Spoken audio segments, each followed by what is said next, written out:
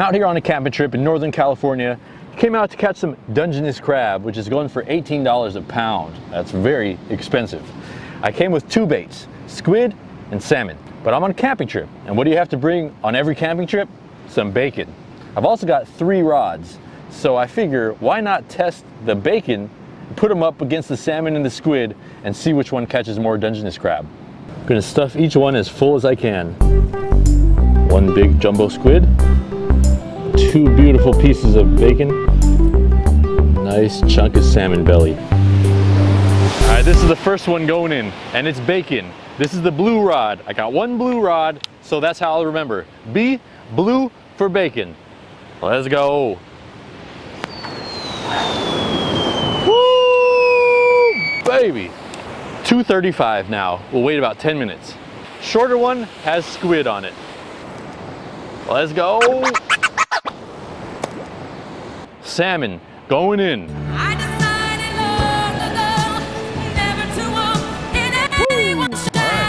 Lined up, 1, 2, 3. So I have my own prediction of what bait is going to produce the best today. Why don't you leave your prediction in the comments right now, and I'll let you know what mine is in a few minutes.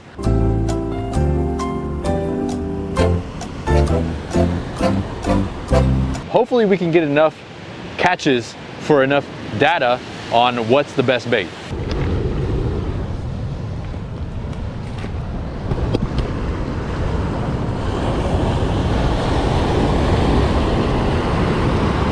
Setting up this camera so you guys can see the crab come up, but man, see how rough it is?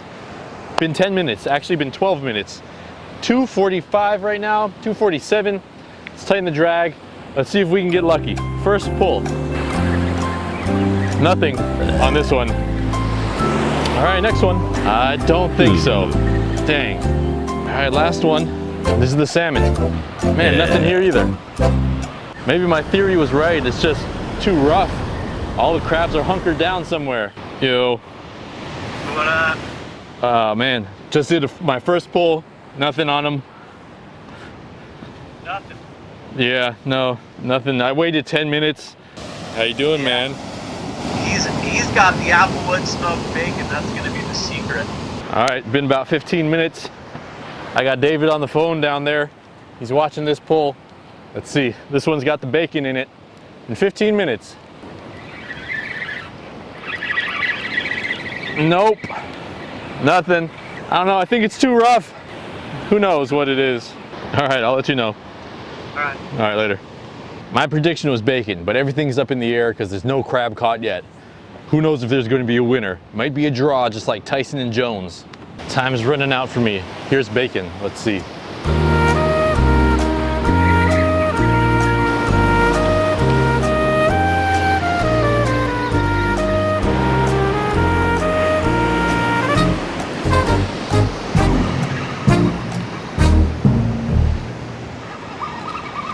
There we go.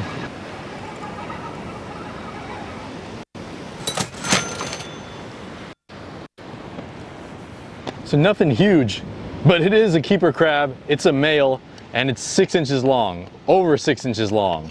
So that came on the salmon.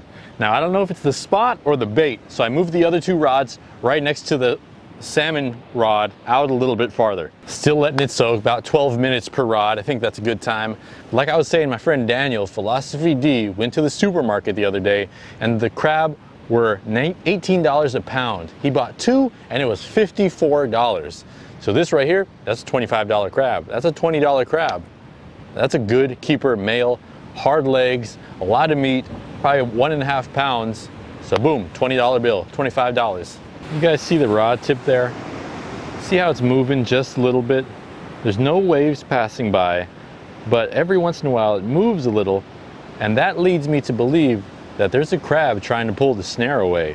Now I just casted that one out, but I think it's worth it to give that one a pull. So let's do it. Nope. All right, let's just leave it back down there. Nothing there. The bacon, fresh bacon on here. Nope, nothing on there. Lastly, the salmon. This is the money maker right here. Nope, nothing there. But I'm gonna leave it out there, keep the scent around. Hopefully the crab come to the same area. Man, only caught one crab, but dude, I'm getting hungry and I don't know, just want to eat it. Let's eat it. And I've heard roasting crab is good. So I'm gonna give it a try. Just cook it over a fire.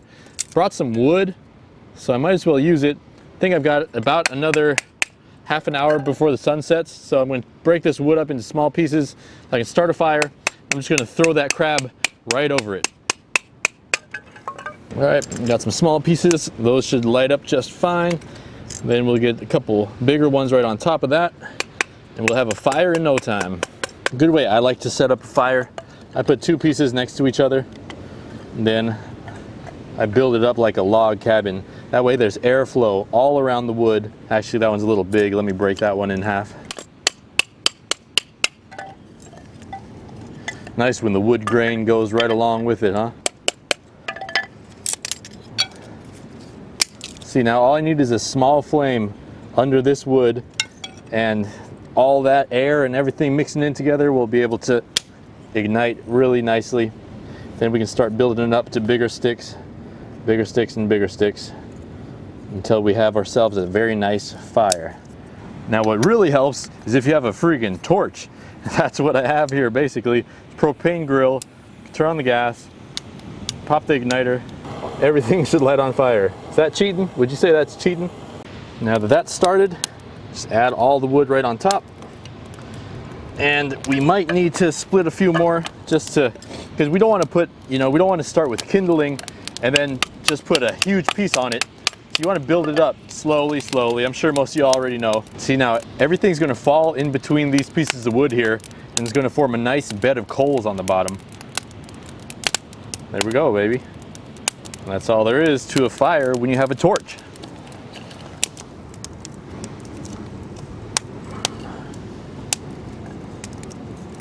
There, we'll get a nice bed of ashes, bed of coals right there.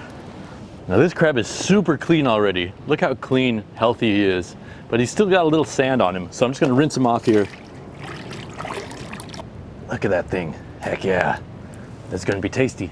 Now if I wanted to, I could just throw this crab right on there, but I'll be a little bit humane, and right beneath this apron, right in that center, you can stab him like that, and he's dead, okay?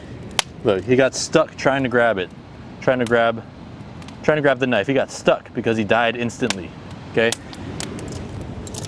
See, he's gonna flop around. You know he's dead now. Just like that, instantly. Now I don't have to worry about him crawling off the fire when I throw him in. All right, fire's nice. Just gonna throw him right on top. And there we go, just like that. Ideally you'd want this just to be coals. You don't want that flame over it, or it's just gonna burn it really fast. Let me flip him right now. Ideally you want coals, coals and embers, and that's what you want to cook on.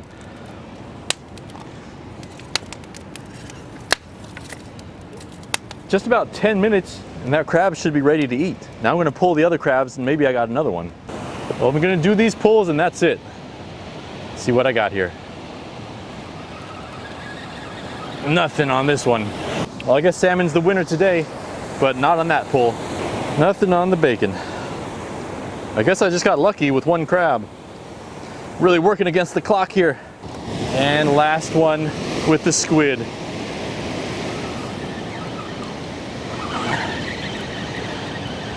Nope. All right, let's check our crab. Smells good. Smells like crab, y'all. Well, a little bit rushed, but hey, I think it's done. Looks perfectly roasted to me.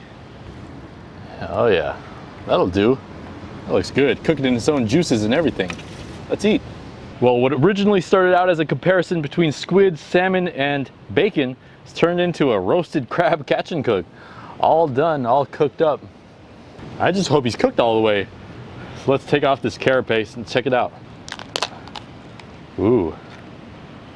All right. Man, a lot of people like this crab butter. See all that in there?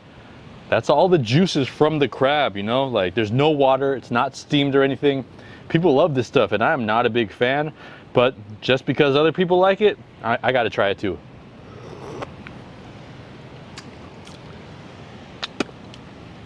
I could see how that would be good in some stock or something, really salty. Not bad. Not too bad, not bitter or anything, but let me dump out the juice part. And now they also say that this brain part on the side is good. I've tried it once and I never really liked it. That's how it looks. I'll try that.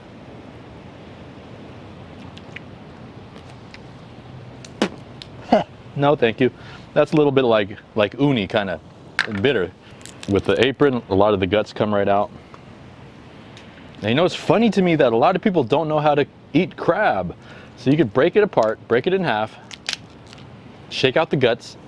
Not eating that. Now what you want to do to get to this middle section, because there's a lot of meat in here, you hold as close to the middle as you can, and then you rip off a knuckle. If you rip off a knuckle, you'll be able to get all the meat out in one piece. Oh man, I don't know if that's cooked all the way. Dang. Oh, let me try it. Looks like it's almost there. Thought I had it on there long enough. This part is cooked. Anything wrong with eating raw crab? Has anybody ever said anything about that? All right, well, how about the legs? So you should be able to break off this bottom portion of the leg, crack it with your teeth. Nice and brittle after it's been roasted. And let's see if the meat has cooked. Looks like it did. You should be able to pull out one chunk of meat.